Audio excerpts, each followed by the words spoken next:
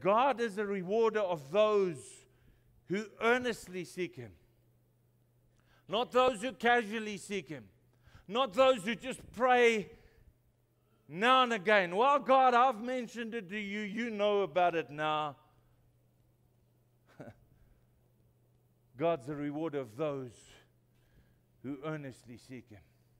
When we come and we fast and we pray and we fast and we pray, God responds to that. My Bible says God rewards that. Here's our problem. I want you to hear this. We live in a society where everything is quick and easy and convenient. You can go on the internet now and you can get almost any info, any knowledge quick like this. You can go and order something from almost anywhere around the world like this, and it will be delivered at your doorstep.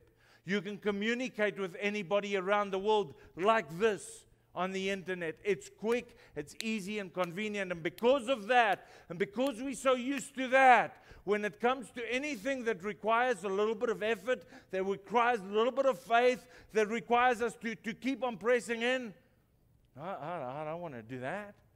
Because I'm used to quick and easy and convenient.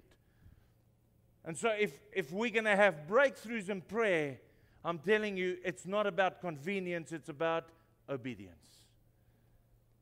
It's not about convenience, it's about obedience. Well, what does God tell us to do? He says, there are times I'm going to need you to pray, and I'm going to need you to fast, and I'm going to need you to pray, and I'm going to need you to fast again, because physical obedience brings about spiritual breakthrough.